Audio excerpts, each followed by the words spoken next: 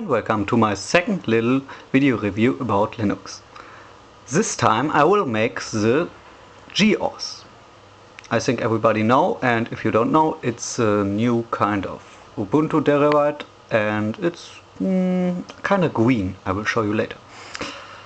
Thanks to the new Ubuntu Intrepid Ibex, we have some little tool. Yeah, it's a German system, but it's called Create a USB Startup Disk. Sound not very nifty, but it's a very great tool if you own an eeePC. I have to enter a password here, but in fact it does make an ISO image directly copy into a bootable USB. I can show you. I power it up and I installed I copied the gOS already on it, so take a bit time to boot. So this time I can wait and I can tell you a bit about it. The gOS is, how can I say, it's about internet use, and some people don't like that it has many Google application and links to Google, MySpace, YouTube and so on, but the most people use it, the most younger people use it, and for this it's quite if you're often online with your eeePC, it's a good choice. If you have a Google account, it's a better choice. If you hang around MySpace, YouTube, it's a very good choice to use this. And it's one of the rare operating systems, Linux operating systems, that come pre-installed with Wine. I don't know why, but it's very rare. So we wait until it boot up. I installed it already, so I will not show the install. The install is quite Ubuntu-ish, so very easy. Enter time zone, partition disks, and so on and so on. Wait a bit and then it's installed. So yeah, in the meantime I can tell you a bit about this little fella. Everybody thinks Asus made the first eeePC. Ha ha ha. Atari made it, in fact. This is the Atari Portfolio. It's still working. Unfortunately I don't have batteries right now. Has even a memory card with ginormous 120 kilobyte, and in fact this is the first eeePC. Okay, first netbook. I will not say netbook, eeePC I can say. Good.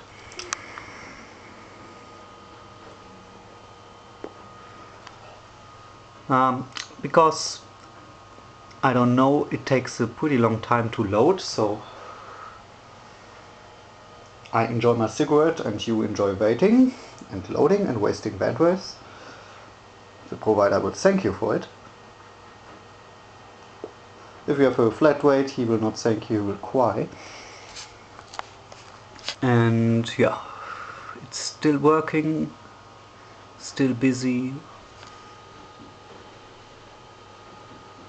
Oh, okay, now something happened. Yes. The hardware configuration seems to be over. Now the system is starting.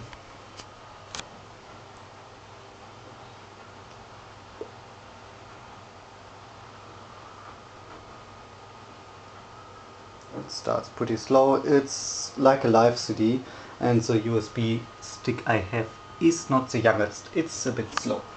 So if you have a new REAL Corsair or something, you can expect a faster boot time. Okay, it's starting up. Screen flickers, and there we have the mouse. After the mouse comes, there should come more.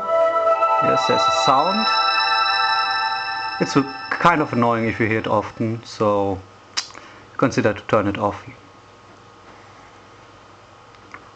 Okay, that was it. Like I say, with the new Ubuntu, it's very easy to copy the you don't have to use external CD, DVD drive to install systems on the E. With the Ubuntu thing, it's working very, very smoothly, everything. I tried about 4 other distros and I never got real problems. I have also to say that this was all related to Ubuntu, so based on Ubuntu, so maybe it don't work quite well with other, like SUSE or something. So we see here, like gOS has very much little gadgets. These are the Google gadgets, and has even Picasa, and we see that Wine is running quite well on it. So I think here's the install button for installation. So I think this part I can jump, because I think you want to see the installed system and how fast it boots. Okay, shut down. Restart? Yeah, restart. Yeah, close. Yeah, it's. I have also to say it's a young distro, so it's a bit buggy sometimes. But everything has its price.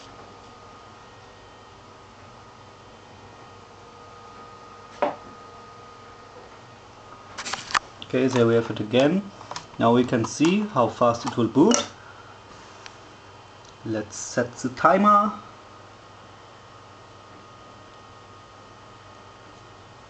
It's starting.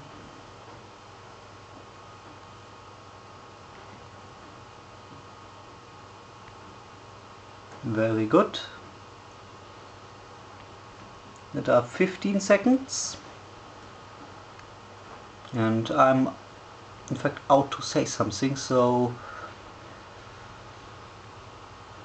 if I would not be this is a one take, so I will not make music on it. I will directly upload it to YouTube, so don't expect that I make music on until we wait. I will not.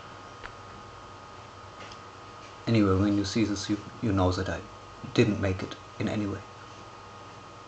So I hope nobody calls me now. Now I have to enter the username and the password. I will